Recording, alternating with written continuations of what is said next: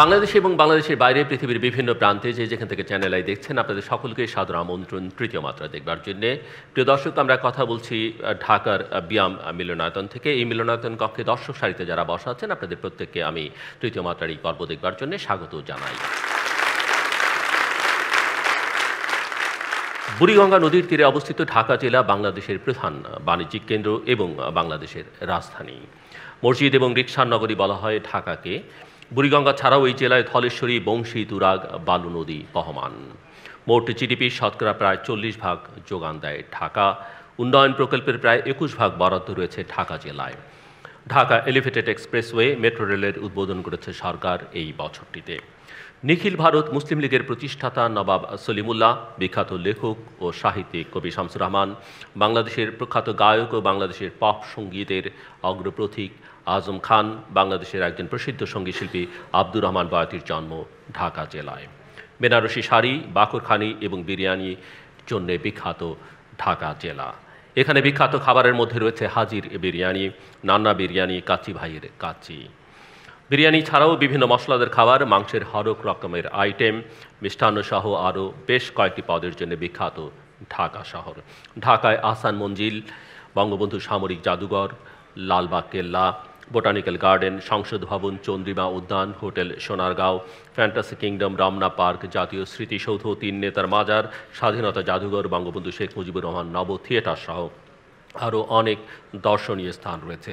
ভিকারুন্ননেসা school এবং college, Holy Cross উচ্চ বালিকা বিদ্যালয়, RAJUK Uttara model college, Adamjee cantonment college, Notre Dame college, Dhaka বিশ্ববিদ্যালয়, জাহাঙ্গীরনগর বিশ্ববিদ্যালয়, জগন্নাথ বিশ্ববিদ্যালয় সহ অনেক নামকরা শিক্ষা প্রতিষ্ঠান রয়েছে ঢাকায়।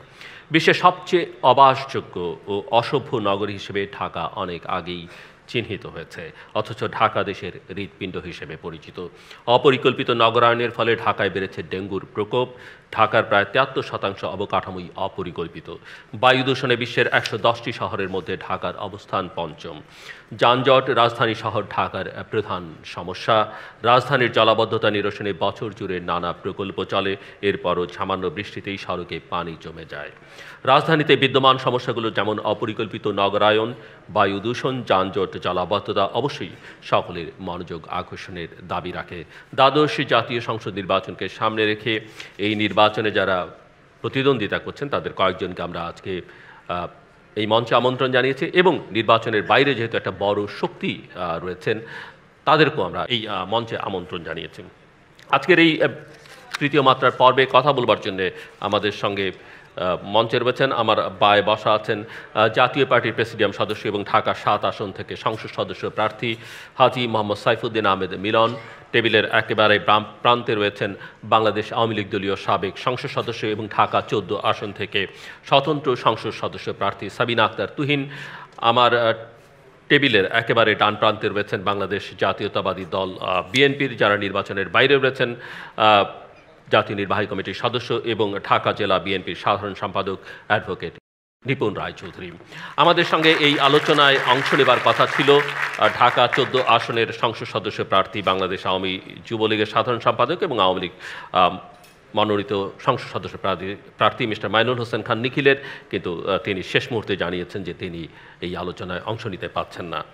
সো যারা আছেন তাদের নিয়ে আমাদের আলোচনা শুরু করতে চাই। আমি আমার অতিথিদের প্রথমেই 2 মিনিট করে সময় দিতে চাই, বিশেষ করে যারা প্রতিদ্বন্দ্বিতা করছেন তাদেরকে, যে ঢাকা সম্পর্কে মানুষের যে মিশ্র প্রতিক্রিয়া এবং গোটা বিশ্বে ঢাকার যে অবস্থান, বিশেষ করে রাজধানী শহর, যে শহরের বিভিন্ন আসন থেকে আপনারা প্রতিদ্বন্দ্বিতা করছেন, আপনারা কিভাবে দেখেন এবং আপনাদের নিজেদের আসলে অঙ্গীকার কি ভোটারদের কাছে আপনাদের নিজ নিজ আসনে।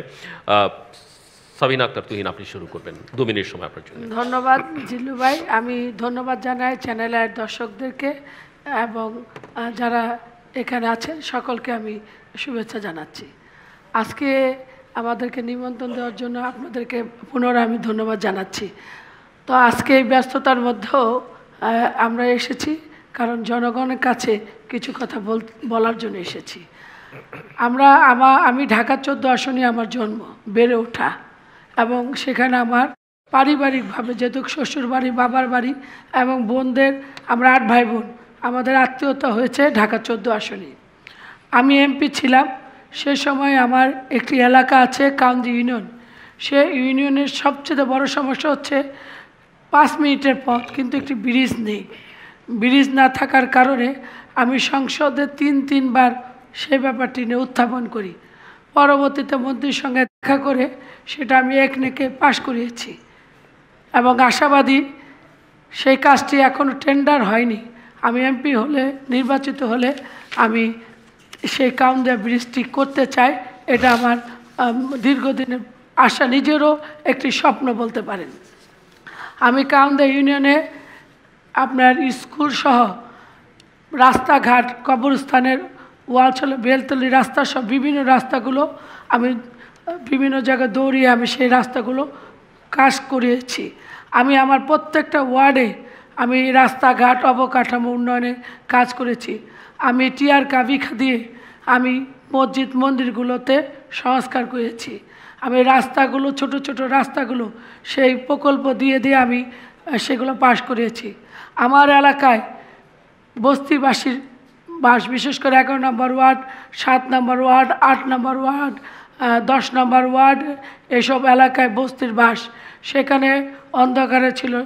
তাদেরকে আলোকিত করার জন্য, যেহেতু বস্তিতে তারা যেভাবেই থাকুক, তারা হয়তো সরকারি জায়গাতেই থাকে বা বিভিন্নভাবে থাকে, তাদেরকে পুনর্বাসন না করা পর্যন্ত তাদের ভালো জীবনের মান রাখার জন্য আমি তাদেরকে সোলার দিয়েছি আলোকিত করার জন্য, এবং বস্তিতে পরিষ্কার পরিচ্ছন্নতা সহ, এবং দুর্যোগের সময় করোনাকালীন সময় আমি করোনা বুথ করেছিলাম, সেখান থেকে বিনামূল্যে সবাই অনেকগুলো আমি কাজ করোনাকালীন সময় বলেন, ঈদ বলেন, পূজায় বলেন, আমি জনগণের পাশে ছিলাম।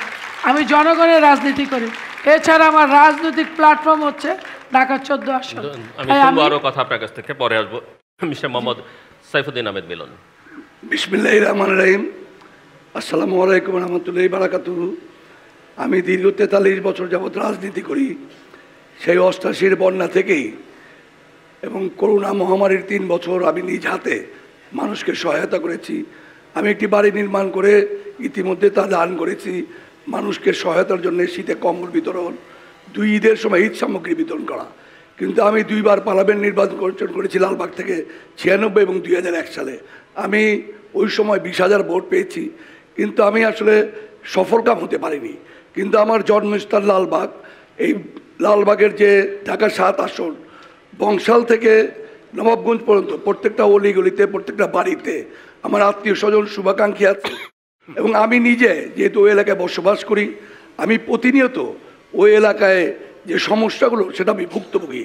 পুরনো ঢাকায় সেই 53 বছর পাকিস্তান পিরিয়ড থেকেই এই জলাবদ্ধতা, কিন্তু এই 53 বছরেও এই জলাবদ্ধতা দূর হয়নি। আমি যখন পুরনো ঢাকায় আলমারিটোলা আরও বিভিন্ন জায়গায় আমি যখন মাহারটুলি, কসাইটুলি যাই, এখনও জলাবদ্ধতায় বহু জায়গায় আমি ক্যাম্পিং করতে পারিনি, গণসংযোগ করতে পারিনি। হাঁটু পানি, অল্পতেই পানিতে একেবারে স্তব্ধ হয়ে যায়। এবং আমাদের নাজিমউদ্দিন রোড, মানে পুরো ঢাকা, আমার ঢাকার 7-এর অলমোস্ট 90% এলাকা এখনও জলাবদ্ধতা। তো সেটা 53 বছরের সমাধান হয়নি। এবং এই পুরনো ঢাকায় একটা লোক একটা বাড়ি নির্মাণ করতে যাবে, সেই জন্য সন্ত্রাসীকে চাঁদা দাও। একটা বাজার বসেছে, এখানে বহু বাজার আছে, প্রত্যেকটা জায়গায় লোকাল কাউন্সিলর, স্থানীয় চাঁদাবাজদেরকে চাঁদা দাও। এবং একটা ট্রাক আসবে, সেই ট্রাকের জন্য চাঁদা নির্ধারণ করে দেওয়া হয়। এই যে একটা চাঁদার উপদ্রব, সেটা কিন্তু মানুষ এখনও ভুক্তভোগী। আমি যদি একজন সৎ মানুষ, এবং আমার 43 বছরের রাজনৈতিক জীবনে আমার সাথে, সেটা হোক আওয়ামী লীগ, হোক বিএনপি, হোক ইসলামিক দল, কারোর সাথে আমার কোনো খারাপ সম্পর্ক নাই। আমি মানবিক কল্যাণের জন্য কাজ করি। এই জন্যে আমি চাই আমার এলাকার জন্য কাজ করতে, এলাকার সমস্যাগুলোর সমাধান করতে। ধন্যবাদ। অ্যাডভোকেট নিপুন রায় চৌধুরী বা ঢাকা জেলা বিএনপি সাধারণ সম্পাদক। সো ঢাকার চিত্র আপনি কিভাবে দেখেন? একই সঙ্গে যেহেতু এটা নির্বাচনকে সামনে রেখে প্রার্থীরা আছেন, আপনারা নির্বাচনের বাইরে আছেন, আর সেটাও একটু শুনতে চাইবো যে কেন নির্বাচনের বাইরে আপনারা?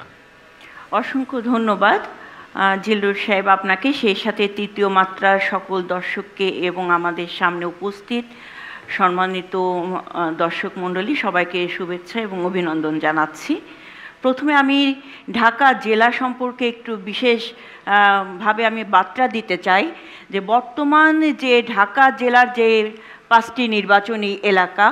এই 5টি নির্বাচনী এলাকায় 5 জন দস্যু, দানব এবং ভূমিদস্যুরা আজকে রাজত্ব বিরাজ করছে সারা ঢাকা জেলাকে কেন্দ্র করে। এখানে আপনার নসরুল হামিদ বিপু সাহেব আছেন কেরানীগঞ্জ 3 অর্থাৎ ঢাকার 3 আসনের।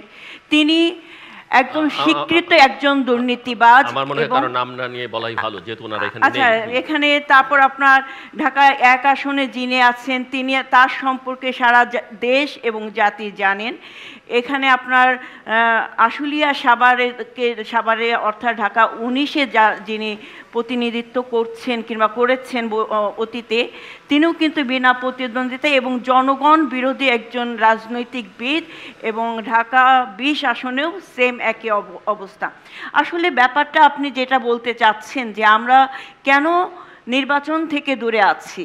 আমরা একটি গণতান্ত্রিক রাজনৈতিক দল, গণতন্ত্রে বিশ্বাস করি এবং নির্বাচনকামী গণতান্ত্রিক রাজনৈতিক দল।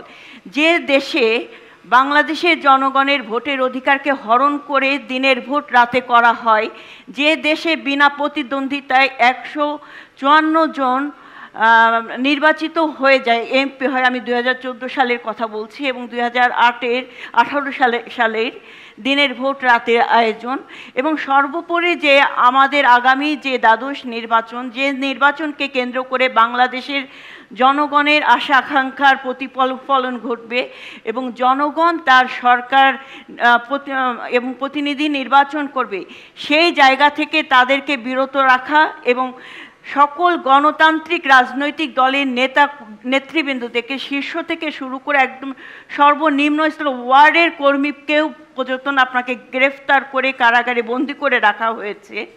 সেখানে একটি সুষ্ঠু অবাধ নির্বাচন, অংশগ্রহণমূলক নির্বাচন হবে বলে আমরা এটা বিশ্বাস করি না। আর যে নির্বাচন কমিশন আছেন, সেই নির্বাচন কমিশনের মধ্যে তারাই দ্বিধাদ্বন্দ্বে আছেন যে আগামী দ্বাদশ নির্বাচন তারা সুষ্ঠু এবং সঠিকভাবে নির্বাচন করতে পারবেন কিনা, তাদের মধ্যে সংশয় কাজ করছে। কারণ তারাও জানে যে বর্তমান সরকারের আঙুলের ইশারার বাইরে কার্যত তাদের কিছু করার কোনো ক্ষমতা নেই। তাই আমি মনে প্রাণে বিশ্বাস করি বাংলাদেশ জাতীয়তাবাদী দল যেমন এই নির্বাচনকে বর্জন করেছে, বাংলাদেশের 18 কোটি জনগণ এই নির্বাচনকে বর্জন করবে। কারণ এই নির্বাচনের বিএনপি বর্জন করেছে শুধুমাত্র বাংলাদেশের জনগণের অধিকার। আমার পরের প্রশ্ন আপনাদের সবার কাছে, যে আপনাদের তো প্রত্যেকের নির্বাচন অঙ্গীকার ইশতেহার আছে, সেখানে আপনারা এই শহরের ক্ষুদ্র ব্যবসায়ী, যুব সম্প্রদায়, মহিলা উদ্যোক্তাদের জন্য আপনারা কি করবেন সেটা, এবং নিপুণ যেহেতু প্রার্থী নন আপনিও এইসব বিষয়গুলো অ্যাড্রেস করবেন আপনার মতো করে আপনার অবস্থান থেকে। এবং পুরনো ঢাকার ব্যবসায়ীদের অভিযোগ যে সরু অলিগলির কারণে সেখানে সারাক্ষণ যানজট লেগে থাকে। আমরা জানি সেখানে একটা দুর্ঘটনা ঘটলে, বিশেষ করে অগ্নিকাণ্ড, ভূমিকম্পের মতো ঘটনা ঘটলে ব্যবসা প্রতিষ্ঠান থেকে, মার্কেট থেকে তারা বেরোতে পারেন না, একটা বড় ঝুঁকির মধ্যে থাকেন।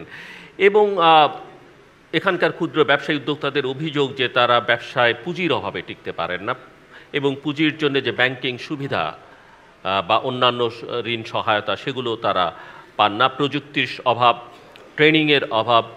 এখানে মেট্রো রেল, ফ্লাইওভার এগুলো হচ্ছে বটে, কিন্তু এখনও পর্যন্ত আসলে ঢাকার যানবাহন সমস্যা, যানজটের সমস্যা কমছে না। এবং ক্ষুদ্র কুটির মাঝারি শিল্প যেগুলো আছে সেগুলোরও ওই অর্থায়নের সংকট আছে। কোনো পণ্য তৈরি করলে সেগুলো বাজারজাতকরণের সমস্যা, বিশেষ করে নারী উদ্যোক্তা যারা, তাদের অনেক সমস্যায় পড়তে এবং তারা সেই অর্থে সহায়তাটা পান না, বিশেষ করে ঋণ পাওয়ার ক্ষেত্রে। তো সব মিলিয়ে আসলে এই বিষয়গুলো আপনারা নিজেরা কিভাবে অ্যাড্রেস করছেন? সাবিনা, আক্তার, তুহিন, দুবেনের সময়। ধন্যবাদ জিলু ভাই। আজকে নিপুণ আপু বললেন যে নির্বাচন সুষ্ঠু হবে না। আমি তো নির্বাচন করছি, মাঠে আছি, নির্বাচনে আমেজ আমি তো দেখি অনেক বিএনপিরও অনেক লোকজন বলতেছে, আমি এরকম অনেকই পেয়েছি যে ভোট হচ্ছে, ভোটটা দিতে যাবো। কারণ আমাদের একটা জনপ্রতিনিধি দরকার, যে আপনাদের মতো যারা সংসদে কথা বলতে পারবে, যারা এলাকার উন্নয়ন করতে পারবে। এখন আপনি যদি বারবার ভোট বর্জন করেন তাহলে দীর্ঘদিন মানুষকে তো আপনার সমর্থকও কিন্তু মনোবল হারিয়ে ফেলছে। আর এইভাবে বলে লাভ নেই, কারণ আপনারা এই এই তত্ত্বাবধায়ক সরকার না, কিন্তু বেগম যে নিজেও বলছিল পাগল আর ছাড়া বিশ্বাস করে না কিন্তু তিনি নিজেও তত্ত্বাবধায়ক সরকার এসে কিন্তু বলেছিলেন। তারপর তত্ত্বাবধায়ক সরকার 111-এর পর যে ঘটনা হয়েছে, আপনারা তো তাদেরকে নিয়ে বলেনি যে এরকম অত্যাচার হয়েছে, এরকম হয়েছে, রাজনৈতিক অধিকার ছিল না, সভা সমাবেশ করা যায় না। এখন আপনারা এগুলো করতে পারছেন। এই যে আপনারা লাস্ট যে প্রোগ্রামটা করার অনুমতি নিয়ে আপনারা এই করলেন, সেখানে কী হলো? ভাঙচুর, মিডিয়া কর্মীদের পেটানো, এই যে আপনার পুলিশকে মারা, খুব নৃশংসভাবে আওয়ামী লীগের কর্মসূচি ছিল, সেখান থেকে তো বিএনপির কর্মসূচিতে একটা ঢিলও ছোড়া হয়নি। তাহলে তারা এই সহিংসতা যাওয়া, এটা কি আপনাদের শরিকদের নিয়ে আপনাদের জল, নাকি আপনাদেরই যে রাজনৈতিকভাবে পিছানোর জন্য আপনাদের মধ্যেও কি আপনারা যে শরিকদের নিয়েছেন, কারণ জামাতকে না আপনারা কাজ করেছেন, এগুলো একটু সতর্ক থাকা ছিল, যে কারণ তারা এমন কাজ করেছে যাতে করে পুলিশকে আপনি বাধ্য করবেন না যাতে আপনার ওপর হামলা করে। কারণ আপনি যদি তাকে মারেন, পুলিশ মেরে ফেলেন, তখন তো রাজনৈতিক পরিবেশটা সুন্দর একটা পরিবেশ ছিল, আপনারা কর্মসূচি করছিলেন। তারপরে আমরা আশা করেছিলাম আপনারা নির্বাচনে আসবেন। নির্বাচনে এসে আপনারা এখন তো বারবার বলা হচ্ছে নির্বাচন কমিশনে যে যেমন ইচ্ছে নির্বাচন করবে, নির্বাচন সুষ্ঠু হবে, এই কথাটা নির্বাচন কমিশন স্বচ্ছ ব্যালট বাক্স আপনার রাতে পাঠাবে না, দিনে পাঠাবে। আমরা ভোট কেন্দ্রে কাজ করতেছি, আমার এলাকায় বিপুল জুয়া, কই একটা তো হামলা হয় না, কোনো জায়গায় তো গন্ডগোল নাই। আপনারা বলেন কোন নির্বাচন সুষ্ঠু হবে ইনশাল্লাহ। ধন্যবাদ। আপনারা এই যে এই রাজনীতি থেকে ফিরে এসে ইলেকশন পরে আসবো আপনার কাছে, আপনার সময় শেষ। মিস্টার মোহাম্মদ সাইফুদ্দিন আহমেদ মিলন। আমি আসলে নির্বাচনের শেষ মুহূর্তেই নির্বাচন করব বলে সিদ্ধান্ত নাই পার্টির অনুরোধে, এবং আমি 20 তারিখ থেকে আমার কাজ শুরু করেছি। আপনার বিভিন্ন টিভি এবং ফেসবুকে দেখবেন যে 20 তারিখ থেকেই প্রথম দিনে প্রায় 3-4 হাজার লোক ছিল, তারপর দিন 5,000 ছিল। গতকালকে যে আমি আমার র্যালি করেছি সেখানে 10,000-এর উপরে লোক ছিল। 24 চ্যানেল বিভিন্ন চ্যানেলে কিন্তু দেখিয়েছে। আমার নির্বাচন করাটা একটি ব্যতিক্রম ধর্মী নির্বাচন। আমি 1 মিনিট বলছি, ব্যতিক্রম ধর্মী নির্বাচন। তার কারণ ঢাকা শহরের যে সমস্যা, বাংলাদেশের যে সমস্যা, আমি প্রতিনিয়ত কিন্তু আমার ফেসবুকে কথা বলি। যখন গ্যাসের বিল বাড়ে, বিদ্যুতের বিল বাড়ে, পানির বিল বাড়ে, দ্রব্যমূল্যের ঊর্ধ্বগতি, সরকারের দুর্নীতি, মেগা প্রজেক্টের নামে মেগা দুর্নীতি, এই কথাগুলো আমি প্রতিনিয়ত বলেই মানুষ কিন্তু আমার জন্য নেমেছে।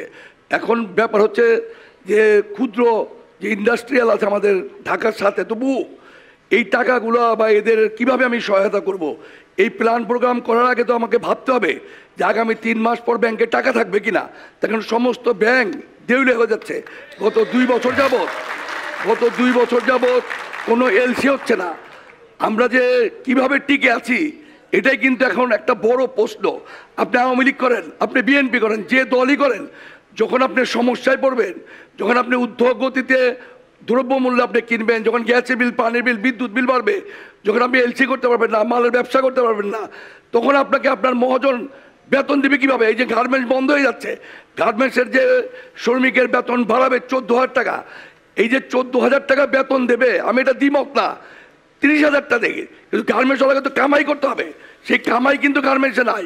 যারা গার্মেন্টস ব্যবসায়ী, আপনি 100-র উপরে গার্মেন্টস বন্ধ হয়ে গেছে, যারা গার্মেন্টস ব্যবসায়ী, বাংলাদেশে গার্মেন্টস তাহলে শুধুমাত্র কম এখানে মজুরি, সেই জন্যে। কিন্তু আপনি তো ইনকাম করতে হবে, লাভ তো নাই।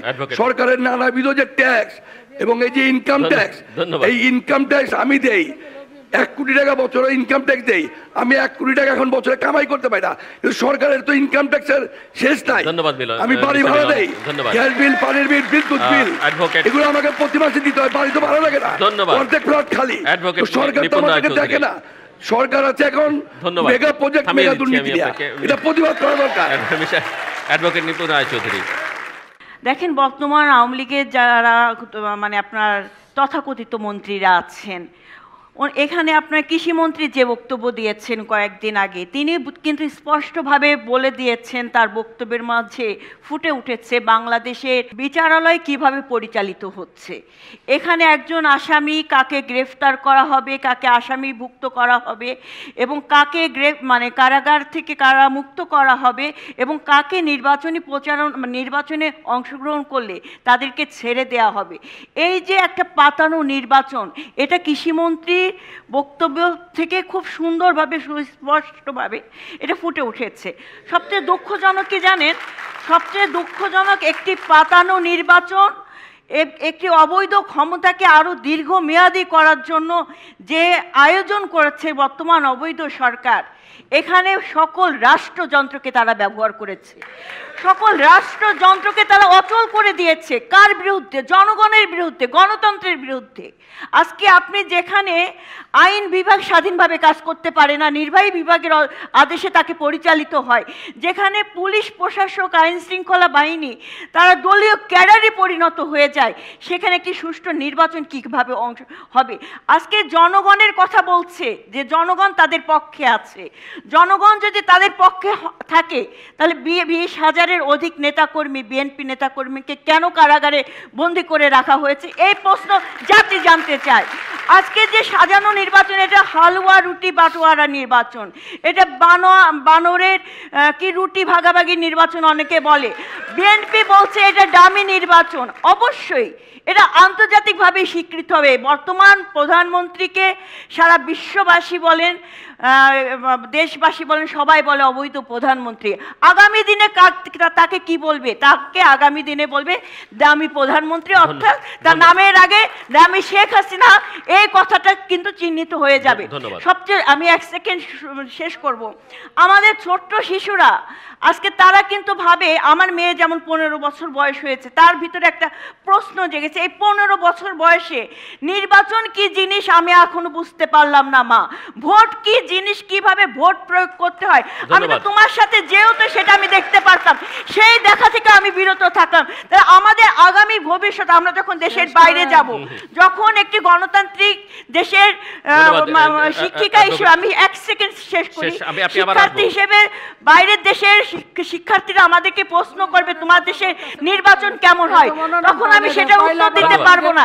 এটা আমাদের আগামী ভবিষ্যতের জন্য একটি কলঙ্কের তিলক এঁকে দিচ্ছে বর্তমানে এই অবৈধ সরকার, শুধুমাত্র ক্ষমতাকে কুক্ষিগত করে রাখার জন্য, আর কোনো কিছুই নয়। আমি আপনাদের জন্য বাংলাদেশের কিছু পত্রপত্রিকার শিরোনাম ঢাকা কেন্দ্রিক আমি পাঠ করে শোনাতে চাই, তারপরে আপনাদের মতামত এইসব বিষয়ে শুনতে চাই। অপরিকল্পিত নগরায়নে ঢাকায় ডেঙ্গু বাড়ছে, দেশ রূপান্তর। ঢাকার প্রায় 73% অবকাঠামোই অপরিকল্পিত, দৈনিক সংগ্রাম। ঢাকার বায়ু দূষণ বাড়ছেই, প্রথম আলো। ঢাকার যানজট সমস্যা নয়, রীতিমতো challenge, mayor Atik. Daily star. হরতাল অবরোধের প্রভাব, ক্ষুদ্র উদ্যোক্তাদের ব্যবসা লাটে। ভোরের কাগজ। এখন 3 বছর মেয়াদী টার্ম লোন দেওয়া হবে, ক্ষুদ্র মাঝারি শিল্পের ঋণের আওতা বাড়ল। দৈনিক ইত্তেফাক। নারী উদ্যোক্তাদের প্রধান সমস্যা পণ্য বাজারজাতকরণ, নারীর উদ্যোক্তা হওয়ার পথে 6 বাধা। নিউজ বাংলা 24.com এবং নারী উদ্যোক্তাদের অনলাইনে ওয়ান স্টপ সেবা দেবে অন্বেষা। Daily star. সাবিনা আক্তার, তুহিন। ধন্যবাদ জিলু ভাই। আজকে আমি কিছু কথা বলবো। ভাগাভাগি নির্বাচন বলেন, ভাগাভাগি রাজনীতি শুরু করেছে বিএনপি, জোট করলো 4 দলীয় জোট, জামাতের সঙ্গে, স্বাধীনতা বিরোধীদের সঙ্গে, যেই জোট করে রাজনীতি নষ্ট করেছে। আপনারা জাতীয় পার্টিকে বলেন গৃহপালিত দল, এই যে উনি মনোনয়ন পাইলে আওয়ামী লীগের পক্ষে বলতো, না পাইলে এই জাতীয় বিপক্ষে বলতেছে মনোনয়ন পাইলে। আচ্ছা, এখন যে জিনিসটা মানে নৌকা যদি সরে দাঁড়াতো তাহলে হয়তো ভালো বলতো আর কি। এখন উনি এতগুলো সমর্থন, এই ভাগাভাগিটা যদি আপনারা না করতেন, 4 দলীয় জোট করে যে স্বাধীনতা বিরোধী না, এখন অন্যরা আপনারা জাতীয় পার্টি এর সাথে না যে নাটক শুরু হলো, টানাস্তা হইলো, কারণ আপনারা তো টানার চেষ্টা করছেন। তো ভাগাভাগির রাজনীতিক স্বার্থে ভাগাভাগির সুযোগটা তো আপনারা করে দিচ্ছেন। এখন আর এই নিয়ে আফসোস করে লাভ নাই, ভাগাভাগির সুযোগ করে দিচ্ছেন, হয়ে গেছেন তৃতীয় বিরোধী দল। আবার একবার বলেন সংসদ অবৈধ, আপনারা বলছেন এই সংসদ অবৈধ, সেই সংসদে শপথ নিয়েছেন, পলট নিয়েছেন। আবার কয়দিন পরে আপনার মির্জা ফখরুল ইসলাম সেই শপথ নিল না, আপনাদের রুমিন ফারহানারা গেলেন এবং সেইখানে যে কী করলো, পলটের আবেদনটা করলেন। যেই সংসদ অবৈধ সেই সংসদের কোনো সুবিধা আমি নিব না। আপনার তো রাজনৈতিক স্ট্যান্ড নেই, আপনার কোথায় থাকবেন আপনি নিজেও ক্লিয়ার না। আপনাদের প্রধানমন্ত্রী কী হবে? বেগম খালেদা যে সাজাপ্রাপ্ত ইলেকশন করতে পারে না, তার এক যত মুসলিকা দিয়েছে, এটা আমাদের সময় দেয়নি, সে বিদেশ অবস্থান করছে এখন পর্যন্ত। এখন জেল জুলুমের কথা বলবেন, আপনি জেল খাটেন না, আমি জেল খাটি না, তা আমরা খাটবো না জেলে, বিদেশে পালাবে কেন? আমরা যদি জেল খাটি, আমার 21 দিনের বাচ্চা রেখে আমাকে জেলে পাঠান নাই? আমার 56টা মামলা আমার বিরুদ্ধে ছিল না? আমার 9 মাসে বাচ্চা পেটে আমার পিটানো হয় না, আমাকে ধরে নিয়ে যাওয়া হয়নি? তো রাজনীতিতে আমরা জেল জুলুম অত্যাচার নির্যাতন সহ্য করে তো আমরা করেছি, জুলুম তো কম হয় না। আওয়ামী লীগের বহু নেতা আমরা হারিয়েছি। আমাদের আসনুল্লাহ মাস্টার সাংস্কৃতিক ব্রিয়া 21 অগস্টে গ্রেনেড হামলা, সেদিন আমি ছিলাম, রক্ত আর রক্ত। আপনারা যাই বলেন, শেখ হাসিনার ট্রাকের মধ্যে গ্রেনেড মারা, শেখ হাসিনা কি নিজের ট্রাক গ্রেনেড মারবে? এই ধরনের অবাস্তব কথা। এবং সেখানে কি হলো, গ্রেনেড মারার পরপরই সেখানে আমরা যারা আহত রুগীদের নিয়ে যাচ্ছি, তখন পুলিশ ঠিক করলো, টিয়ার সেল মারলো। রুগীদের না বাঁচিয়ে, আমি একটু বলবো, রুগীদের না বাঁচিয়ে রুগী এবং আসামিদেরকে না ধরে ওই মুহূর্তে কাঁদানো গ্যাস নিক্ষেপ করা মানে কি? সরকারের তারেক জিয়া এবং বাবরের পৃষ্ঠপোষকায় সন্ত্রাসীদেরকে পালিয়ে যাওয়া। যে দেশে বঙ্গবন্ধুকে হত্যা করেছে বেনিফিশিয়ারি বিএনপি ছিল, জিয়াউর রহমানের কথা মেজর জালিম সহ অনেকের ভাষণে চলে আসছে। আজকে সেটা 21 আগস্ট ঘটনা হলো, 21টা প্রাণ গেল। আজকে অনেক কথা বলেন, আমেরিকার কথা আমি একটু আসি। আমেরিকার 22 জন শিশুকে হত্যা করা হয়েছে, মানবাধিকার সব জায়গায় নষ্ট হয়। আমরা আওয়ামী লীগ কোন মানবাধিকারও এই সরকার নষ্ট করে নাই। আর আমরা এই যে নির্বাচন করতেছি, নিখিল ভাইয়ের সঙ্গে আমার জোরালো ফাইট হচ্ছে, মিছিল হচ্ছে, স্লোগান হচ্ছে। কারণ আপনার যদি না আসেন, আপনার জন্য তো আর সংবিধান বন্ধ থাকবে না। আপনি যদি না আসেন, আপনার জন্য নির্বাচন বন্ধ আসবে না। আমি বিএনপি ভাই বোনদের বলবো, আপনার নির্বাচন আসেন, আর কতদিন আপনারা অপেক্ষা থাকবেন? মিলন প্লিজ ভোট কেন্দ্রে আসেন, ওনাকে বলতে দেন প্লিজ। আমাদের বাংলাদেশের মানুষের যে সমাজ ব্যবস্থা, আমার 43 বছরের রাজনৈতিক জীবনে গত 34 বছর আমি বাংলাদেশে যা দেখেছি, সেই প্রেক্ষাপটে একটি দল হচ্ছে আওয়ামী লীগ, একটি দল হচ্ছে বিএনপি। এবং এই টকশোর মঞ্চেও আমি যখন এর আগে 10 বছর 8 বছর আগে জিল্লুর রহমান ভাইয়েরও টকশোতে যখন আমি এসেছি, ওই সময় কিন্তু বাংলাদেশের কথা বলার জন্য অনেকে টকশোতে আসতেন। অনেকের নাম এই মুহূর্তে আমার মনে পড়তেছে না, অনেককে আমি গভীর শ্রদ্ধা, কবির আহমেদ একজন ছিলেন, অনেককে গভীর শ্রদ্ধা করি, তারা দেশের কথা বলতেন।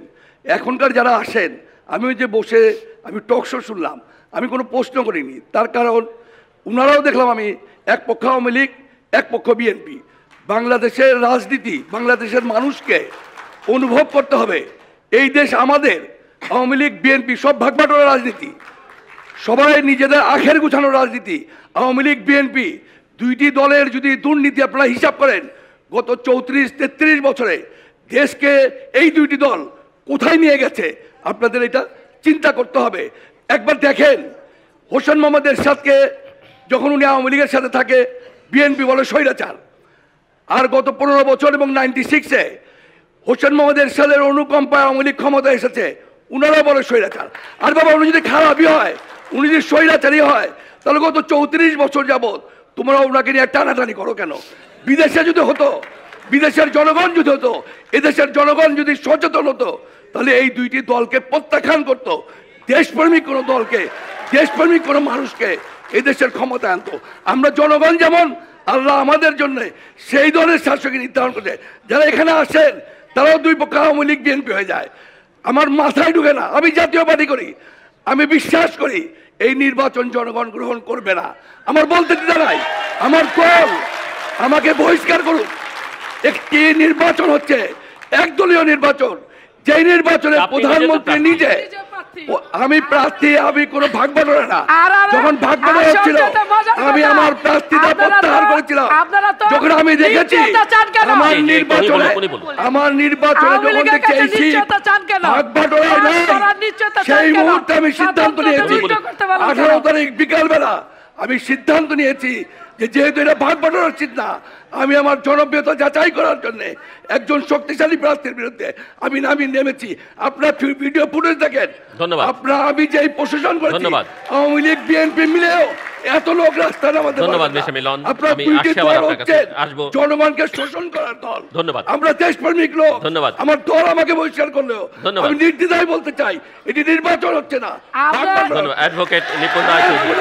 এই নির্বাচনে একটু আপনারা উনি হ্যাঁ, ধন্যবাদ। নির্বাচনে যদি থাকেন, হচ্ছে প্রধানমন্ত্রী উনি নিজে উনি নির্বাচনে উনি যদি নির্বাচনে থাকে ওনাকে ভোট দিতে আসবে না, তাহলে তো বৈধতা হইল। আমি ধন্যবাদ। নির্বাচন উনি করতেছি। নির্বাচনে মিস্টার মিলন এবং এই মিস সংসদ সাবিনা ভোট আক্তার দিলে তুহিন, আপনারা তিনি একটু সবাই আওয়ামী লীগের- আপনারা থামতে হবে। আমি একা হব আওয়ামী লীগের বিরুদ্ধে। ধন্যবাদ, আপনাদের থামতে হবে। আমি কিভাবে প্রতিবাদ করছি? ধন্যবাদ, যদি না ধন্যবাদ। পারি পদত্যাগ করব। ধন্যবাদ। আমার মাইক সম্বন্ধে অফ করে খোঁজ দিতে নেন। হবে। আপনারা আমি যদি বিত্তশালী না মানুষ, থামেন, প্লিজ। অর্থসম্পদালা মানুষ। আমি প্রতিদিন উনি মানুষকে বিত্তশালী, সহায়তা উনি করি। ভোট ধন্যবাদ, কিনবেন। মিস সাবিনা আক্তার তারপর তুহিন। উনি নির্বাচনে ভোট কিনা দরকার বাইরে এই, ধন্যবাদ। মাইক অফ করে দিতে হবে। আমার এলাকায় যান হাজার হাজার মানুষ নেমে এসেছে। আওয়ামী লীগ মিস্টার মিলন, করতে হবে না থামতে হবে আমার। আপনাকে, প্লিজ। হাজার হাজার মানুষ প্লিজ। চলে এসেছে। উনি ধন্যবাদ। বৈধতা দিতে অ্যাডভোকেট- নির্বাচন আছেন। অ্যাডভোকেট- উনি একবার অবৈধ বলবেন, অ্যাডভোকেট কিন্তু নিপুণ রায় উনাকে চৌধুরী। ভোট দিতে বলবেন। উনারা ভোট দিলে মাইক তো সুস্থ মাইক অফ হইলো। করে দিতে হবে আপনাদের। আপনারা যদি এভাবে কথা বলতে নির্বাচনকে থাকেন। মাইনে অ্যাডভোকেট নিপুণ রায় চৌধুরী। আপনি ভোটে আছেন। দেখুন, ধন্যবাদ। তার মানে আপনি নির্বাচনকে মাইনে ধন্যবাদ। নিলেন। অ্যাডভোকেট দেখুন, নিপুণ রায় আজকের চৌধুরী। এই আলোচনা থেকে কিন্তু খুব পরিষ্কার বোঝা যাচ্ছে, ছোট্ট একটা আলোচনা, এবং এখানে আমরা মানে তিনজন আলোচক বসে আছি। একজন আমাদের জিল্লুর ভাই আমাদেরকে পরিচালনা করছেন। এই ছোট্ট আলোচনার ভিতরেই কিন্তু খুব পরিষ্কার বোঝা যাচ্ছে যে আগামী 7 তারিখের নির্বাচন কেমন নির্বাচন হবে। কারণ এখানেই আওয়ামী লীগ এবং জাতীয় পার্টি প্রধান রাজনৈতিক দল, যারা ক্ষমতাকে কুক্ষিগত করার জন্য, দীর্ঘমেয়াদী করার জন্য, পোক্ত করার জন্য জনগণের বিরুদ্ধে একটি পাতানো নির্বাচন আয়োজন করেছে। এবং সেই পাতানো নির্বাচনে যারা সমর্থন দিয়েছে, জনগণের সকল অধিকারকে হরণ করে জনগণের আশা আকাঙ্ক্ষাকে জলাঞ্জলি দিয়ে সেই জাতীয় পার্টি এবং আওয়ামী লীগের বক্তব্যের মাঝে পরিষ্কার বোঝা যাচ্ছে যে আগামী 7 তারিখে নির্বাচন কেমন হবে। সবচেয়ে বড় কথা কি জানেন? আগামী 7 তারিখে নির্বাচনে যে ফলাফল সেটা কি হবে সেটা ইতিমধ্যে গণভবনে নির্ধারিত করা হয়ে গিয়েছে। আগামী 7 তারিখে হবে শুধুমাত্র ঘোষণা। সেই ঘোষণার জন্য বাংলাদেশের জনগণ তার গণতান্ত্রিক অধিকার থেকে আর বাংলাদেশকে এভাবে বিমুখ হতে দিবে না। আমি মনে প্রাণে বিশ্বাস করি বাংলাদেশের জনগণ তার ভোটের অধিকারের জন্য, বাংলাদেশের স্বাধীনতা সার্বভৌমত্বকে রক্ষা করার জন্য এবং নতুন একটি দেশ গঠনের জন্য 1971 সালে যেমন করে তারা মানে পরিবারকে ত্যাগ করে মহান মুক্তিযুদ্ধে অংশগ্রহণ করেছে, একটি স্বাধীন বাংলাদেশ আমাদেরকে উপহার দিয়েছে, ঠিক একইভাবে আগামী 7ই জানুয়ারি এই মুক্তিকামী জনগণ, মুক্তিকামী জনতা এবং মুক্তিকামী সকল রাজনৈতিক দল, ইয়াং জেনারেশন যারা আছে, তারা ঝাঁপিয়ে পড়বে এই স্বৈরাচারের বিরুদ্ধে, এই আওয়ামী সন্ত্রাসীদের বিরুদ্ধে, এবং জনগণ তাদের ভোটের অধিকার প্রতিফলন না ঘটানো পর্যন্ত বাংলাদেশের মাটিতে শেখ হাসিনার অধীনে কোনো নির্বাচন হবে না। কোনো দামি নির্বাচনে কেউ অংশগ্রহণ করবেন না। আজকের এই 3য় মাত্রার অনুষ্ঠানের মাধ্যমে আমি সারা বাংলাদেশের জনগণকে বলতে চাই, আপনারা আপনাদের প্রতিটি 14 গোষ্ঠীকে বলেন এই নির্বাচন বর্জন করতে। হাসিনার পাতানো নির্বাচনে কেউ অংশগ্রহণ করবেন না, কারণ বাংলাদেশকে আমাদেরকে রক্ষা করতে হবে। আগামী প্রজন্ম আমাদের দিকে তাকিয়ে আছে, প্রত্যেকটি রাজনৈতিক দলের দিকে তাকিয়ে আছে। আমি আওয়ামী লীগকেও বলতে চাই, জাতীয় পার্টিকে বলতে, এই নাটক সার্কাস থেকে আপনারা বেরিয়ে আসেন, জনগণের পক্ষে দাঁড়ান। ধন্যবাদ। আমি দর্শকদের কাছে যাই। আমি মনে প্রাণে বিশ্বাস করি ইতিহাসের পাতায় আপনাদের নাম স্বর্ণাক্ষরে লেখা থাকবে। আর যদি কোনো পাতানো নির্বাচন করেন, ইতিহাসের পাতায় কলঙ্কের তিলক রেখে আমি একটু দর্শকদের কাছে যাচ্ছি। দর্শকদের কাছে আমি সে উনার উত্তর দেয় না, আপনি উত্তর দেবেন। আমি আসি আপনার কাছে। আমার একটি কথা, আমি আসি আপনার এই কাছে। নির্বাচনকে উন্ডা 50 বছর ভোটে আসবে না, 50 বছর একজন বুড়া হয়ে যায়। বিএনপির লোকজন এবার ভাইবা দিছে, বিএনপির ভাইদেরকে বলবো, ধন্যবাদ। আমি আসছি আপনার কাছে। 14 আসনে আমি আসবো। আপনারা আমি দর্শকদের কাছে যাচ্ছি। ইনশাআল্লাহ 14 আসনকে আমরা স্মার্ট 14 আসন গড়ে তুলতে ধন্যবাদ। চাই। আপনারা আমরা মাইক এখানে, মাইক, মাইক। জনগণের অধিকার এই যে আপনি থাম- চাই, 96 আমরা ক্ষমতা চাই না, আমরা জনগণের আপনাদের অধিকার থামতে হবে, আমি একটু চাই। দর্শকদের কাছে এবং যাচ্ছি। সেটা আমরা দর্শকদের করবো, কাছে। জনগণকে দর্শকদের কাছে। সাথে করবো। কোনো বিএনপি সাধারণ নির্বাচন নির্বাচন করছিল। অংশীদারিত্ব হয়ে নয়। 15 দিনও টিকতে পারে নাই, কারণ জনগণ চায় না। ধন্যবাদ, ধন্যবাদ। জনগণ আওয়ামী লীগকে আমি চায়। আমি একটু দর্শকদের প্রশ্ন নেই, আপনি প্লিজ।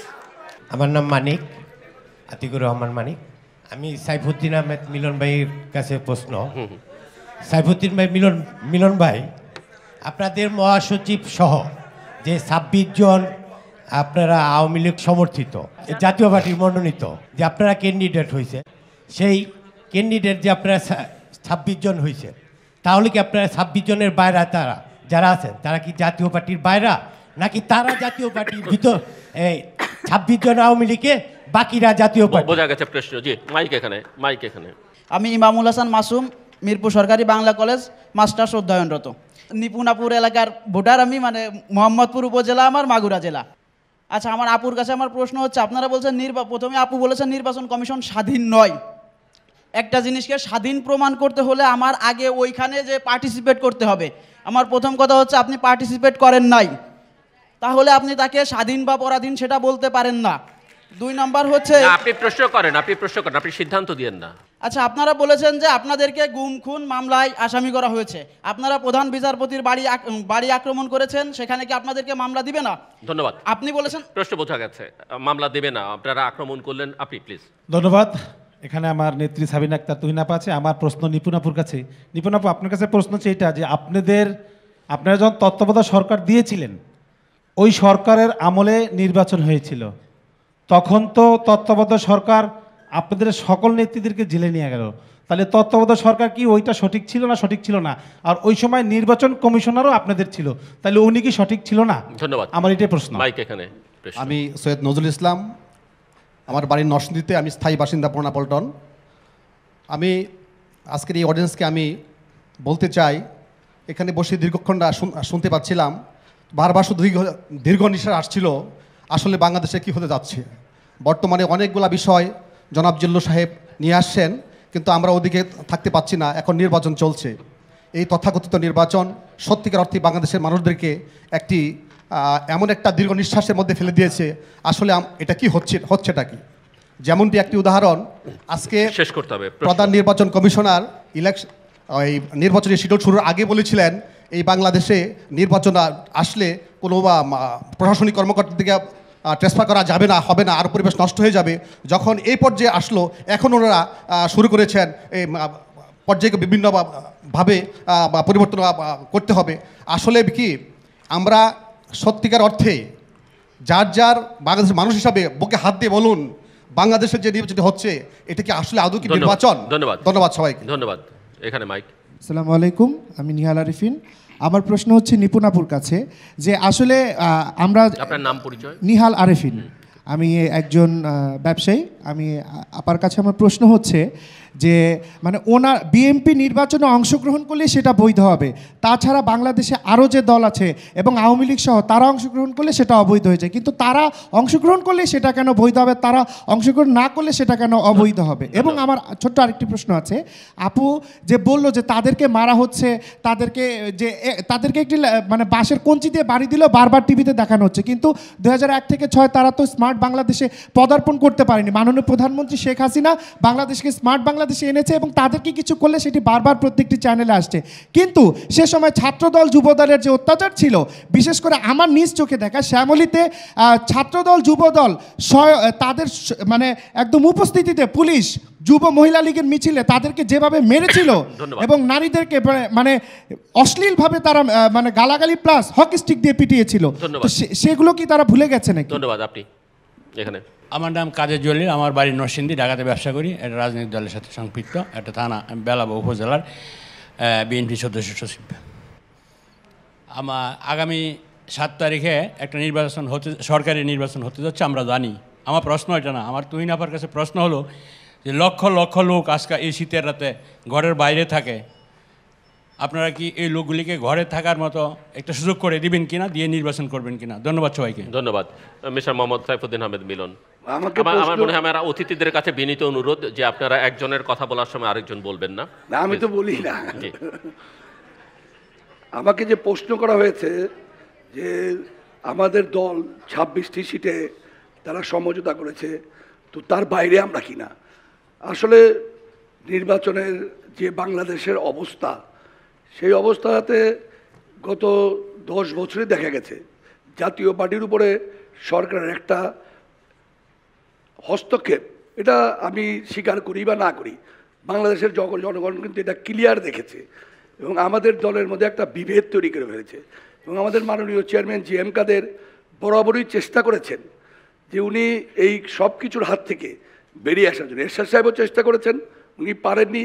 জি এম কাদের সাহেবও চেষ্টা করেছেন, উনিও এবার পারেন, উনিও পারেননি, উনিও ব্যর্থ হয়েছেন। যাই হোক, উনি উনার ক্লিয়ারেন্স দিতেছে।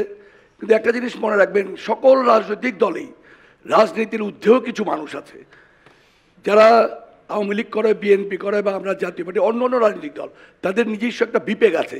সেই বিবেক আমার আছে এবং সেই বিবেক থেকেই আমি যা কথা বলেছি এখানে, আমার বিবেক থেকে আমি বলেছি। আমি দেশকে ভালোবাসি, আমি দেশপ্রেমিক একজন মানুষ এবং আমার দলের অনেক সদস্যই ইতিমধ্যে কিন্তু নির্বাচন থেকে ইতিমধ্যেই সরে এসেছে।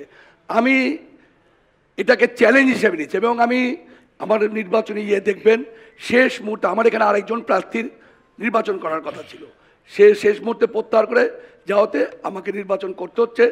আমি আমার ব্যক্তিগত যে জনপ্রিয়তা, 43 বছরের রাজনৈতিক অভিজ্ঞতা, আমি সেটা যাচাই বাছাই করতে চাই।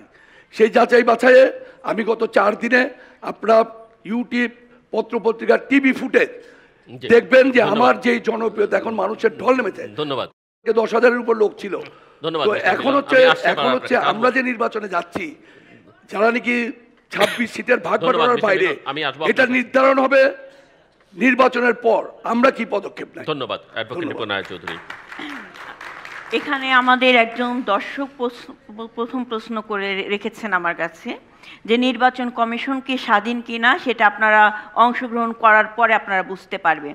আমাদের অংশগ্রহণ করার কোনো প্রয়োজন নাই, কারণ ইতিমধ্যে যে কয়টি এই নির্বাচন কমিশনের অধীনে যে 300 অধিক নির্বাচন, স্থানীয় সরকার নির্বাচন প্রায় হয়ে গিয়েছে, সেখানে একটি উপনির্বাচনে প্রধান নির্বাচন কমিশনের বক্তব্য যেখানে এমন থাকে যে উনি কি মৃত্যুবরণ করেছে যে আমরা ব্যবস্থা গ্রহণ করব। তো সেই নির্বাচন কমিশন স্বাধীন কি পরাধীন, এবার আপনি আপনার বিবেককে জাগ্রত করে আপনি আপনার প্রশ্নের উত্তর খুঁজে নেবেন। ধন্যবাদ আপনাকে। আরেকটি কথা এখানে বলেছে যে তত্ত্বাবধায়ক সরকারের অধীনে নির্বাচনের বিএনপি যে এবং নির্বাচন কমিশন বিএনপির অধীনে গঠিত হয়েছিল, সেই নির্বাচন বিএনপি হেরেছে। এটাই হচ্ছে বিএনপি জাতির প্রয়োজনে সকল রাজনৈতিক দলের দাবির মুখে বিএনপি 96 সালে তত্ত্বাবধায়ক সরকার সংসদে প্রণয় করে বেগম খালেদা জিয়া পদত্যাগ করেছেন এবং জাতি এবং জনগণ যে রায় দিয়েছে সেই রায় মেনে নিয়ে তিনি বিরোধী দলের নেত্রী হয়েছেন। তিনি আজীবন ক্ষমতায় থাকতে পারতেন, কিন্তু তিনি ক্ষমতাকে অপব্যবহার করেন নাই নিজের স্বার্থে, জনগণের বিরুদ্ধে যে কখনোই তিনি অপব্যবহার করেনি। এবং যে নির্বাচন কমিশন গঠন করা হয়েছে সেটি ছিল নির্দলীয় একটি নিরপেক্ষ নির্বাচন, যার কারণে বিএনপি পরাজিত হয়েছে, কিন্তু জনগণের রায় প্রতিফলন ঘটেছে। এটাই হচ্ছে বিএনপি। আমি আবার বলতে চাই, একজন দর্শক হয়তো বলেছিল যে জাতীয় পার্টি হচ্ছে গৃহপালিত একটি বিরোধী দল, হ্যাঁ, এবং আগামী নির্বাচনে যে তাদের যে মহাসচিবের যে পোস্টার, সেই পোস্টারে লেখা হয়েছিল যে জাতীয় পার্টি মনোনীত এবং আওয়ামী লীগের সমর্থিত। আমাদের অনেকে বলে যে দেউলত্তাপনা রাজনীতিতে। আমি বলবো যে এই নির্বাচনে বর্তমান অবৈধ প্রধানমন্ত্রী যে দামি প্রার্থীর তালিকা নির্বাচন করছে, স্বতন্ত্রদের উন্মোচন করেছে, এটাই তাদের রাজনৈতিক দেউলত্তাপনার একটি উদাহরণ।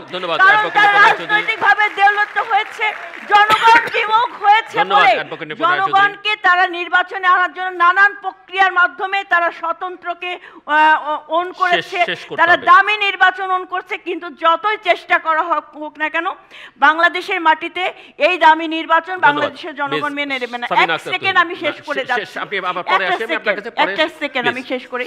6টি জেলাতে বর্তমান অবৈধ প্রধানমন্ত্রী জনসভা বক্তব্য দিয়েছেন, কেন তিনি ভার্চুয়াল বক্তব্য দিয়েছে এই প্রশ্নটা কিন্তু জাতির কাছে আছে, কারণ তার কর্ম তাকে মাঠ পর্যায়ে নিতে সাহস দেয়নি, তাকে বিমুখ করেছে। তিনি জানে জনগণের কাতারে দাঁড়িয়ে কথা বলার মতো দুঃসাহস তার নাই, এই কারণে তাকে ভার্চুয়ালি বক্তব্য দিতে হয়, যা আগামী খুবই অশনি সংকেত। ধন্যবাদ আপনাদের। আজকে একজন দর্শক প্রশ্ন করেছেন ঘরে ঘুমাতে পারবেন কিনা বিএমপি করেন। ঘরে কয়জনকে ঘুমাইতে দিচ্ছেন? আপনারা তো ছিলেন। 21 দিনের বাচ্চা রেখে ঘর থেকে মহিলা মানুষ বাচ্চাটাকে ছুঁড়ে ফেলে দিলেন, আর এখন আগুন সন্ত্রাস যেভাবে করতেছেন, হাজার হাজার গাড়ি পুরাবেন, ব্যক্তিগত ক্ষতি করবেন, আমি মামলা করব না?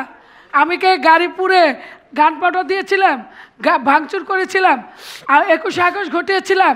তা আপনারা এগুলো করবেন, ঘরে ঘুমানোর কথা বলবেন। আজকে নিপুণ আপা অনেক বক্তব্য দিয়ে ভার্চুয়াল কেন কথা বলে প্রধানমন্ত্রী, আর ভার্চুয়াল কথা বলে আপনার স্মার্ট বাংলাদেশ হয়েছে নির্বাচনে, আজকে মাঠের মধ্যে দুনিয়ার ওপেন হয়ে গেছে। আপনারা নির্বাচন করছেন না, আপনারা কি জানেন আপনারা নির্বাচন করছেন? আমি বলবো, কারণ আপনাদের ধরেন বিএনপির নেতা আপনার ঢাকা জেলার কফিল সাহেব, তার ভাইগনা দাঁড়াইছে, সেখানে বিএনপি নির্বাচন করছে যে কর্মী সমর্থকরা। এইভাবে আপনারা নির্বাচন থেকে সরে যাবেন, অন্যভাবে নির্বাচনে যাবে। আপনার বিএনপি মাঠে আছে, আমি জানি, আমি স্বতন্ত্র প্রার্থী, আমি 2-4টা বিএনপির ভোট পাইতাম, আমার ভোট একটু কমে যাবে আজকের টকশোর পর, কিন্তু ব্যক্তির স্বার্থের চাইতে দলের দেশের স্বার্থ অনেক। সত্যটা বলবো, হ্যাঁ আমি সত্যটা বলবো, সেটা হচ্ছে আপনারা না যান বিভিন্ন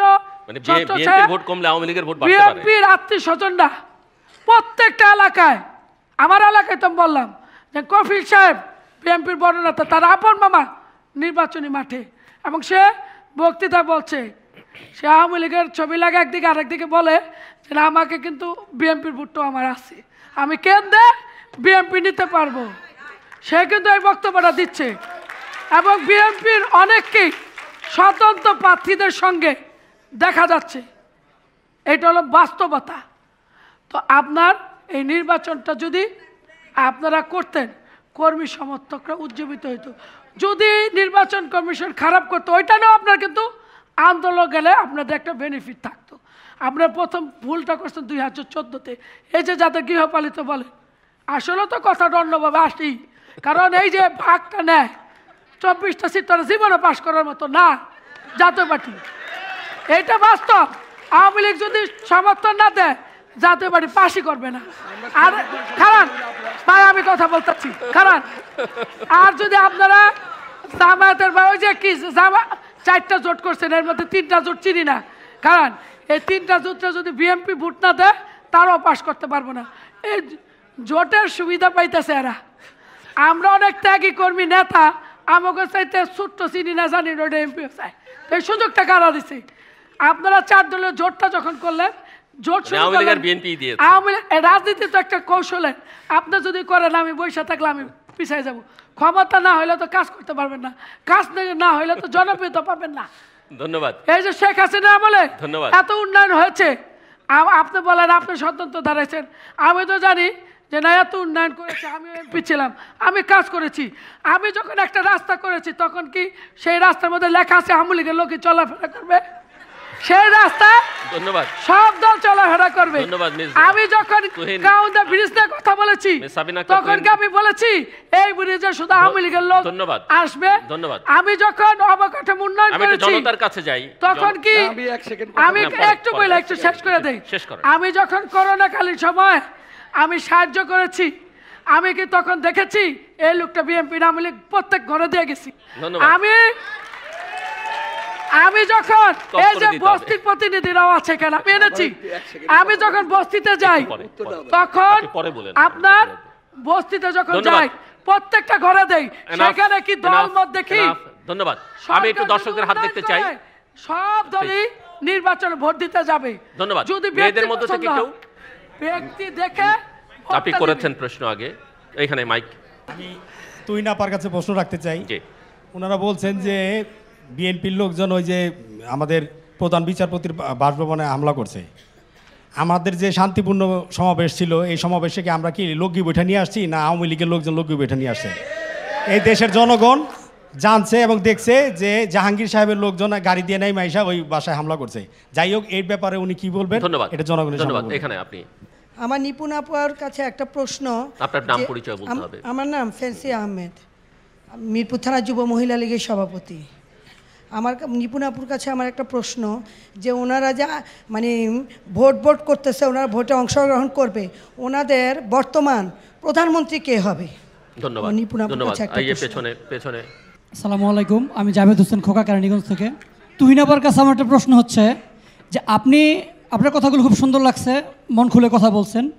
বাস্তবতার প্রেক্ষাপট হচ্ছে আপনি গ্যারান্টি দিতে পারবেন কি না 7 তারিখ বিকেলবেলা আপনি ভোট গুনে নিয়ে আপনি এমপি নির্বাচিত হবেন? এটা জনগণের পক্ষ থেকে প্রশ্ন। যেহেতু আপনি স্বতন্ত্র থেকে দাঁড়াইছেন, আপনি আর আগে এই এমপি ছিলেন, তো এখন আবার নতুন করে জনগণের সমর্থন নিয়ে আসছেন, সেই বিষয়টা ক্লিয়ার করবেন। ধন্যবাদ। জি, আমার নাম মোসাম্মদ জাভেদ, আমি মিরপুর থানার মডেল থানার যুব মহিলা লীগের জয়েন্ট সেক্রেটারি। আমি বলতে চাইতেছি যে আমরা যারা নিরপেক্ষ আছি বস্তিবাসী, আমরা যারা আমাদের আপদ বিপদে সুযোগ সুবিধা সবসময় পাশে থাকবে, আমরা তাদের নিয়ে কাজ করতে চাই। কারণ আমরা বিএনপি ক্ষমতায় অনেক হাজার হাজার নারীরা ধর্ষণ হয়েছি, কোনো জায়গায় কোনো দিন কোনো বিচার পাইনি। এখন আমরা আমাদের মাননীয় প্রধানমন্ত্রী আমাদেরকে এতটা সম্মান দিয়েছে, আমরা সব জায়গায় যা নিজ মাথা উঁচু করে দাঁড়ায় কথা বলতে পারি বা আমরা সব জায়গায় অধিকার খাটাইতে পারি। এই কারণে আমি চাই যে মাননীয় প্রধানমন্ত্রী যতদিন এই বাংলাদেশে ব্যাপক উন্নয়ন করেছে, আগামী দিনে ওনার পাশে থেকে আমরা এই বাংলাদেশকে উন্নয়ন করতে চাই। বাট আপনি তো নিরপেক্ষ বলেছেন, আপনি তো নিরপেক্ষ নন। হ্যাঁ, থ্যাংক ইউ। মাইক এখানে। আমি মোহাম্মদ আলী হোসেন, আমি একজন ব্যবসায়ী, আমার বাসা কেরানীগঞ্জ। আমার প্রশ্ন হচ্ছে, আপনি যারা আজকে এই নির্বাচনে অংশগ্রহণ করছেন, আপনারা ইতিমধ্যে অবগত হয়েছেন যে বাংলাদেশে এটা একটা ভাগাভাগি নির্বাচন, যেহেতু আসন বন্টন করে দেয়া হয়েছে। তা আমার প্রশ্ন হচ্ছে যে যেহেতু আসন বন্টন হয়ে গেছে, আমরা এটার ফলাফলও জানতে পেরেছি, তাহলে এত লক্ষ লক্ষ কোটি কোটি টাকা খরচ, জনগণের টাকা খরচ করে এই আয়োজনের কি প্রয়োজন আছে? ধন্যবাদ। বসুন। মাইক এখানে মাইক। আমি মোহাম্মদ জহিরুল হক, আমার এলাকার নরসিংদী, আমি একজন ব্যবসায়ী। আমি সাবিনা আপার কাছে প্রশ্ন, উনি কি বুঝে গেছেন যে 18 সালের নির্বাচনের মতো নির্ধারিত কোনো ব্যক্তিকে এই বছর এমপি মনোনীত করা হবে, এই বুঝে কি উনি স্বতন্ত্র প্রার্থী হয়েছেন? ধন্যবাদ। সো আমরা ফাইনাল রাউন্ড, কোনো প্রশ্নের উত্তর বা আপনাদের নিজেদের বক্তব্য যাই হোক না কেন 1 থেকে 1.5 মিনিট সময়ের মধ্যে প্রত্যেকে বলবেন। মিস্টার মোহাম্মদ সাইফুদ্দিন আহমেদ মিলন। আমি আসলে যেহেতু আমার নির্বাচনের সময় নির্বাচনী বক্তব্য দেওয়া উচিত ছিল, কিন্তু আমি তুই না আবার একটা কথা বলতে চাই। জাতীয় পার্টি আওয়ামী লীগের অনুকম্পায় টিকে নাই, জাতীয় পার্টির অনুকম্পায় আওয়ামী লীগ আছে। 91 সালের যে নির্বাচন, সেই নির্বাচন যদি জাতীয় পার্টিকে সঠিকভাবে করতে দিত, ওই সময় 35টি সিটে জাতীয় পার্টি বিজয় লাভ করছে, 37টি সিটে জাতীয় পার্টি দ্বিতীয় ছিল এবং তৃতীয় ছিল। এমন অনেক সিট আছে প্রথম দ্বিতীয়র সাথে 2-3 হাজার ভোটের পার্থক্য ছিল, জাতীয় পার্টিকে নির্বাচন করতে দেওয়া হয়নি। 91 সালে সর্বমোট নির্বাচন করেছিল জাতীয় পার্টি 150 সিটে।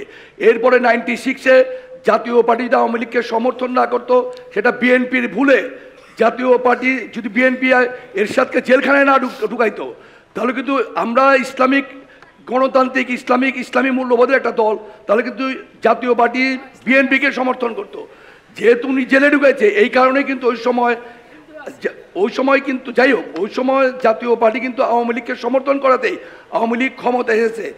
আমরা যদি সমর্থন না করতাম, ইহজীবনে আওয়ামী লীগ ক্ষমতা আসতো না, আওয়ামী লীগ এই দেশ থেকে নিশ্চিহ্ন হয়ে যেত। এবং 2001 সালে যদি বিএনপির ভোটে 4 দলীয় জোট না ভাঙতো, 2001 সালে কিন্তু 4 দলীয় জোট করাতেই বিএনপি ক্ষমতায় গিয়েছিল। এবং পরবর্তী পর্যায়ে 2006 যদি এরশাদকে ভোট করতে দেবে না, এরকম একটা পরিস্থিতি তৈরি না হতো, তাহলে কিন্তু আবার বিএনপি ক্ষমতা আসে। 2008 সালে আমাদের অনুকম্পায় আওয়ামী লীগ ক্ষমতা এসেছে। 2014 সালে আমাদের দলকে বিভাজন করে ধন্যবাদ মিস্টার মিলন। আমার হাতে আর সময় নেই, সময় নেই, আমি মাইক অফ করে দিতে বলবো। আমরা ভাগাভাগির সিটে আওয়ামী লীগের আমাদেরকে ধ্বংস যে করেছে। ধন্যবাদ মিস্টার মিলন। আমাদের ধ্বংসের ধারপ্রান্তে নিয়ে এসেছে আওয়ামী লীগ। ধন্যবাদ। এবং এই ধ্বংসের জন্য আজকে বাংলাদেশের মানুষ আজকে ধন্যবাদ মিস্টার সাইফুদ্দিন আহমেদ মিলন। একটি ভালো রাজনৈতিক ধন্যবাদ। দল, দেশপ্রেমিক রাজনৈতিক দল আজকে হারিয়ে যাচ্ছে। ধন্যবাদ অ্যাডভোকেট নিপুণ রায় চৌধুরী। একদম শেষ এই অনুষ্ঠানের শেষ ভাগে এসে আমি কোনো বিতর্কে যেতে চাই না। আমি শুধু বলতে চাই একটি রাজনৈতিক দলের কর্মী হিসেবে এবং বাংলাদেশের একজন সচেতন নাগরিক হিসেবে আমি আমার আগামী প্রজন্মকে একটি নিরাপদ বাংলাদেশ উপহার দিতে চাই। আমি আমার আগামী প্রজন্মকে বাংলাদেশের 18 কোটি জনগণকে একটি গণতান্ত্রিক রাষ্ট্র দিতে চাই, যে গণতান্ত্রিক রাষ্ট্রে জনগণের ভোটের অধিকারের মাধ্যমে প্রয়োগের মাধ্যমে জনগণের সরকার প্রতিষ্ঠিত হবে। সেই সরকার প্রতিষ্ঠা করার জন্য, সেই অধিকার প্রতিষ্ঠা করার জন্য, মানবাধিকার, সুশাসন, ন্যায় বিচার প্রতিষ্ঠা করার জন্য বাংলাদেশ জাতীয়তাবাদী দলের একজন কর্মী হিসেবে আমরা আন্দোলনের মাঠে আছি। এই অবৈধ এই শাসক গোষ্ঠীর পতনের মাধ্যমে আমরা জনগণের সরকার প্রতিষ্ঠা করব এই শপথ নিয়েছি। সেই শপথ পূরণ না হওয়া পর্যন্ত, জনগণের অধিকার জনগণের হাতে ফিরিয়ে দেওয়া না পর্যন্ত রাজপথ ছেড়ে যাব না। মৃত্যু যদি হয় রাজপথেই হবে, ত্যাগ যদি স্বীকার করতে হয়, আমার সবচেয়ে প্রিয় মানুষ যেটি আমার একমাত্র সন্তান, আমি দেশের জন্য তাকে ত্যাগ স্বীকার করলাম। তাও আমি বাংলাদেশের 18 কোটি সন্তানকে আলিঙ্গন করব, 18 কোটি জনগণের ভোটের অধিকার নিশ্চিত করব। সেদিন আমার সন্তান হয়তো বেঁচে থাকবে না, আর যদি বেঁচেও থাকে সে বাংলাদেশের মাটিতে দাঁড়িয়ে বলবে আমার মা বাংলাদেশ জাতীয়তাবাদী দল করে বলে আজকে আমরা একটি গণতান্ত্রিক রাষ্ট্র পেয়েছি। যেমন আমরা গর্বের সাথে বলতে পারি মহান স্বাধীনতার ঘোষণা দিয়ে শহীদ প্রেসিডেন্ট রণাঙ্গনে যুদ্ধ করে একটি স্বাধীন বাংলাদেশ আমাদেরকে উপহার দিয়েছেন। আপসীন নেত্রী আপসীন সংগ্রামের মাধ্যমে নিজের সন্তানকে ত্যাগ করে একটি গণতান্ত্রিক রাষ্ট্র আমাদের উপহার দিয়েছিলেন। বাংলাদেশের সবচেয়ে জনপ্রিয় নেতা তারেক রহমানের আপসীন সংগ্রামের মাধ্যমে বাংলাদেশের জনগণের সরকার প্রতিষ্ঠা করব, এই গর্ব আমরা করতে পারি। উনি এখন বেশি, আমি তো প্রার্থী, আমি একটু কম কম বলতেছি, কারণ বিএনপির কিছু ভোট যদি দেয়। আচ্ছা শোনেন, এখন যে এই কথাটা বলতে চাই সেটা হচ্ছে 7 তারিখে ভোট গণনার কথা বলছেন। ভোট গণনা হলো, আরে আমি পাশ করবো না কে পাশ করবো আমি আগে বলবো কেমন? জনগণ বলবে, তাদের ভোটের অধিকার আছে। বারবার প্রধানমন্ত্রী বলছে, নির্বাচন কমিশন বলছে, প্রশাসন থেকে বারবার সেখানে তদন্ত করছে। আমি বললাম না বিএনপির প্রার্থী আর এক পুরোকে আছে মাঠে, তারাও কোনো অভিযোগ করছে না বিএনপিরা, আমরাও কোনো অভিযোগ করছি না।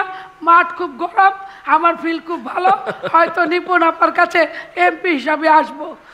আপনারা আর একটা কথা বলেছেন 2018 সালের মতো নির্ধারিত কিনা। আপনারা যদি ভোটে না আসেন, কেউ যদি নির্বাচন না করে, সেটা পৃথিবীর অনেক দেশে আছে, আপনার সেটা হয়ে যায়। এটা আমাদের যে সমিতির নির্বাচন করি, সেখানে কেউ যদি না দাঁড়ায় উনি বিনা প্রতিদ্বন্দ্বিতা পাশ করে যাবে। জাতীয় পার্টি আমরা 2-4টা দিছি না, জাতীয় পার্টি বলল বিএনপি আর আওয়ামী লীগ ইসলামী, বিএনপি আর জাতীয় পার্টি ইসলামী থিওরিতে বিশ্বাস করি ইসলামী দল, তাহলে নিপুণ আবার জায়গাটা কোথায়? এটা খুব কষ্টের ওনাদের।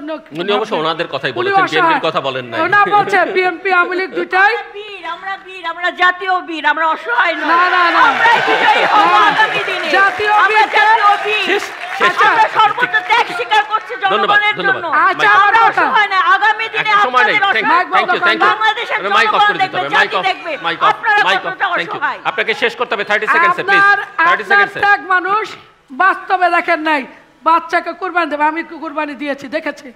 আমার 21 দিনের বাচ্চা দুধ পান করে নাই, মানুষ দেখেছে, এই জিল্লু ভাই দেখেছে। আপনার 56টা মামলা, ডিটেনশন, রিমান্ড, প্রত্যেকটা দিন আমাকে করতে হয়েছে। আমার এত মামলা ছিল, আমি কোর্টেই দাঁড়িয়ে থাকতাম, ভাত খেতে পারি নাই, স্বামী ঘরে থাকতে পারে নাই। আমার স্বামীকে মামলা দিল কি শুনবেন? গ্লাস চুরি করছে, আদাবর থানায় নিয়ে গেছে, আসতেছিল, কিভাবে শুনছে এটা আমার হাজবেন্ড। আমার স্বামী ছাত্রলীগের শেষ করতে হবে, শেষ করতে হবে, আমার হাতে সময় নেই। এত বড় কথা বললেন না। 96-তে আপনারা এক মাসও টিকেন নাই, ধন্যবাদ। নির্বাচন করছেন ভাই, আপনি কিন্তু বলতে দেবেন। শেষ কথা, আমার তো সময় নাই। উনারা বলেন না, কিন্তু সময় নেই, ওনাকে বলেছি। না না বলেন না, দর্শকরা দেখেছে। নির্বাচন করছেন আপনারা, কিন্তু 96-তে টিকতে পারেন না। সবাইকে বলেছি আওয়ামী লীগ মাঠের দল, ধন্যবাদ, আওয়ামী লীগ জনগণের দল, আওয়ামী লীগ ভোটে অধিকার। ধন্যবাদ। আপনারা হ্যাঁ না ভোট করছেন। ধন্যবাদ। এই আওয়ামী লীগ মিস্টার ভোটের মোহাম্মদ অধিকার সাইফুদ্দিন আহমেদ করেছে এই মিলন, লোক। এত কথা বলতেছে, সাবিনা, ভোটে দাঁড়াইতে আক্তার, পারছে না তুহিন কেন? এবং অ্যাডভোকেট নিপুণ রায় চৌধুরী, অনেক ধন্যবাদ আপনাদের।